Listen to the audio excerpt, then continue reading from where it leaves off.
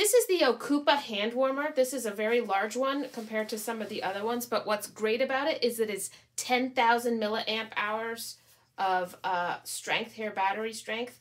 You can get 15 hours on the low heat setting. There's 3 different settings. So this is kind of like what you would have with hot hands, except this is a rechargeable unit.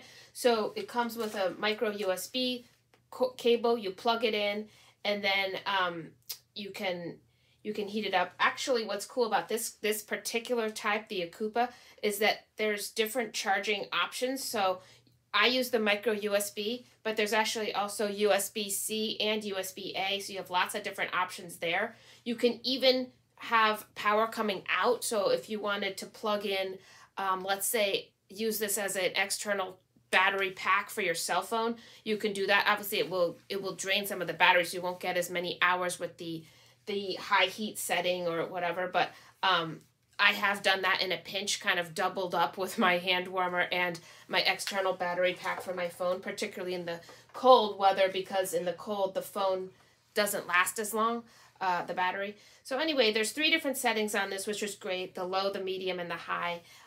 It's pretty comfortable. It has a silicone outside to give you a little bit of grip. I put it right inside a mitten sometimes.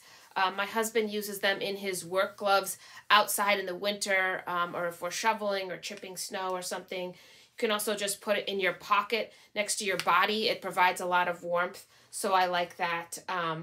I have pretty small hands, so for me it looks really big. It is still pretty big. It's about the size of a deck of cards, but it has an ergonomic shape, so you can just kind of grip it inside your hand, and it's rechargeable over and over. We've used these all winter long, and they've been great.